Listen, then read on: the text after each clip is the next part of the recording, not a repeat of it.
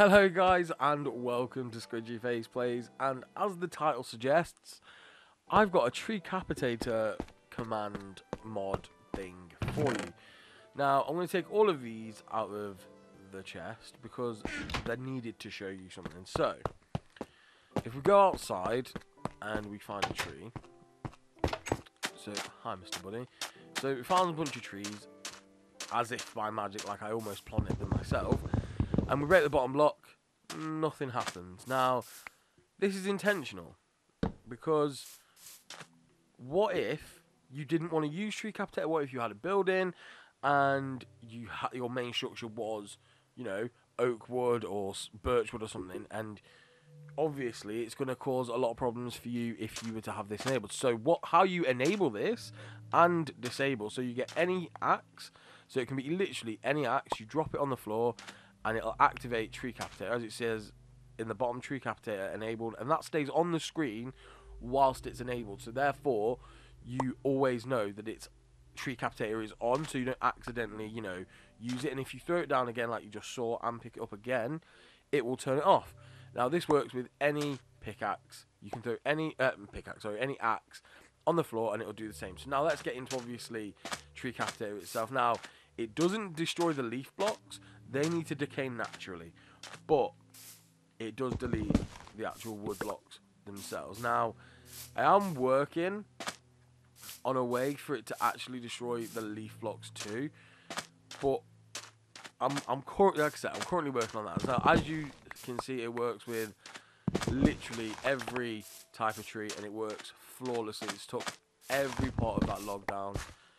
Every single one. It works on every single one that you can think of, and in my opinion it's pretty flawless. Now they're just the single trees, though, like the single log trees.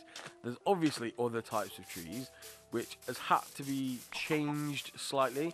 So the acacia trees, yeah, they're a bit weirdly shaped, but again, it does work mostly. You may have the one or two like blocks there that like straggles off to the side, but again, I'm trying to tweak it to try and get those to work as well, but it is a bit hard. Now, for the most part, they do all work, but these obviously are detached branches, which it's harder to do. So yeah, that's those. And again, with like say the big oak, like the dark oak trees, the main log itself should go, but I'm not sure about the individual ones at the side. Like, I have done it so most of it goes. I don't know why it doesn't all go like that. It's probably, I don't know, it's really confusing. It happens with the other two as well, but you just need to do that, and it does that. Pretty much done. There you go. Get rid of that there, get rid of that there, get rid of that there, and then we do that, and perfect. Pretty much. I think that is a really well, you know, I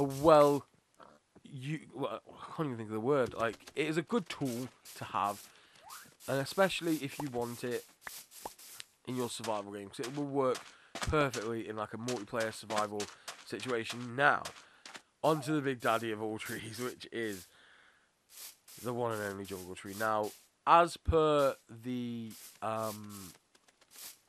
dark oak, it won't take all of the bottom ones out. So if I take this corner out, it'll keep the other corners, but then it won't take the stragglers off either, which is the downside to this. Now, I could expand the region that it takes away, but the problem is, if you're in a tight-knit situation, it's going to take things away from the side of this, and it's not fair for it to happen. So I will work on improving that, so keep your eyes peeled for that.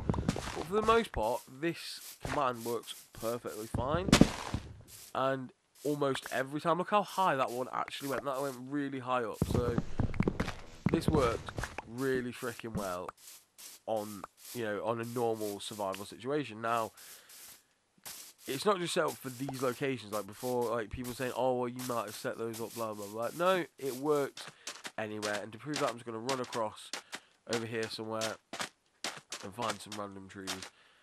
So here we have a tree. Oh, and also just pointing out, it'll only go from whichever block you go upwards. So if I take, say, the tree down from, say, this one, it'll go from that one upwards. If I go from this one, it'll go from that one upwards, and so on. So yeah, that is the TreeCapitator thing. But also, again, if you didn't want the TreeCapitator to work, oh, actually, I will point out these big oak trees. These do not work too well. Now I will show you. I'll take this out. See what I mean? It does not work too well. I will work on improving that for the big oak trees, but for now, I'm sorry, it just doesn't work. So if I disable the TreeCapitator by throwing an axe on the floor, and the text should fade, as you see.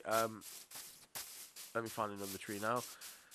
So if I find this tree, so there we go. It just doesn't work because it's been turned off. So if I throw it onto the floor again, and there we go, it's enabled. Do that, boom, TreeCapitator works again, like that.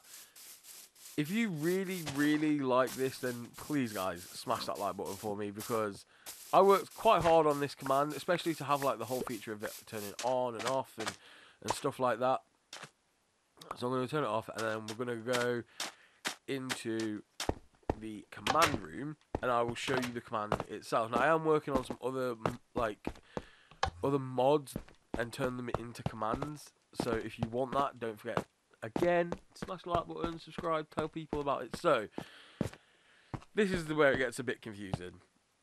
So this is the only way I could do it, so it could turn on and off, if that makes sense. So it wasn't always on. So we're going to start with these here, these 5 blocks here. This is 1 block for every type of axe there is, because that's the activator essentially. So if I was to throw this on the floor, you would see that light up, and it activates all that, and now the TreeCapitator is on. If I throw this down again, it will do exactly the same, but this time it will get turned off, and it's all off. And it works for any axe there is, and it works perfectly every time. So let's get into it. So the first set of oh wait, I'm in survival. I need to be in creative. There we go. So first off, we've got execute at E, type equals item name, name equals wooden axe, tilde tilde tilde, testfor at P, R equals 5. So that's this axe with a player in the radius of 5 blocks from the axe, right? So that's pretty much got you covered. Even if you throw it like, alright, that didn't work. Even if you throw it pretty far away, it's still got you covered. And as for all of these, they are literally the same, just with the different axe names changed into them. So ironstone, golden axe, and diamond axe. Okay, so they're all exactly the same. So then they're all going to go into comparators, which are going into blocks that are basically going to set a redstone block over here. Now, this is pretty simple. Just set block and where you want it to, which is, in my case, it's here. So set block to that location, redstone underscore block. That's simple. All of these are identical. They're all the same. They're all that same one. Here we've got a very similar one that we've seen before, which is set block tilde tilde 1 air. And then that's going to set this block to air as soon as a redstone signal hits it. So now we're going to go into the redstone part of this. Now keep in mind, I am not a redstone builder, engineer person, so if this is really rubbish redstone, I apologize. I'm no good with redstone at all. This is the easiest and simplest T flip-flop I could think of doing. So if there's a better and easier way to do it than this, then let me know. So I'm going to go through me building this for you in a second. So I will just like grab that and grab that. So, Christ. So what we've got now is a comparator going in to a repeater. I've put the repeater on full just because, well, it gives it more time, because the Bedrock edition is a bit, yeah, laggy. Then we've got a T flip-flop here with a comparator going out, and I'll show you how to build this T flip-flop now. So we've got a dropper facing upwards, right? Then a dropper facing out.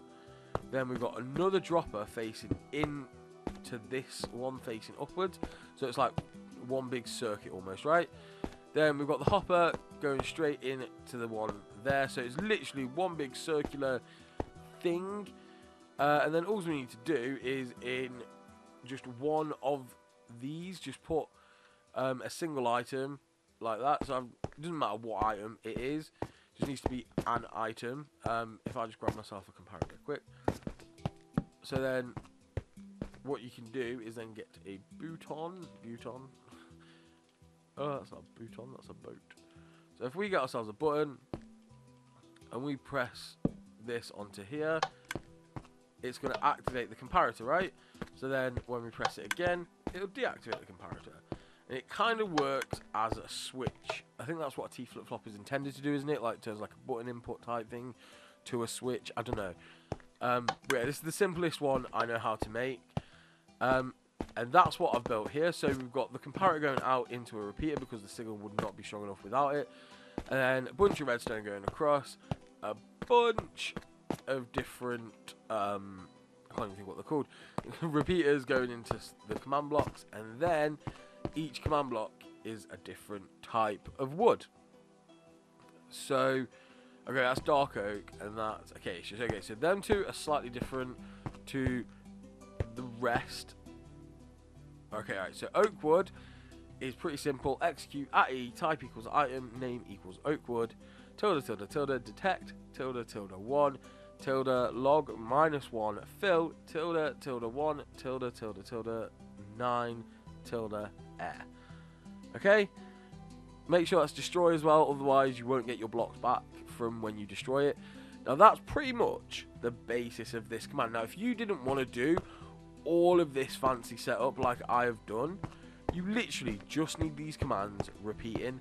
Now I will show you each of these commands. So there's the oak one, like I said.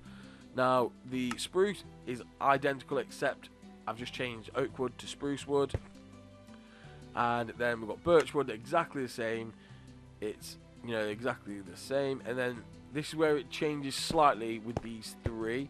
So first off, jungle, what this is doing is doing like a bigger radius of how much of the log to destroy, hence why it destroys all of the bigger logs, if that makes sense.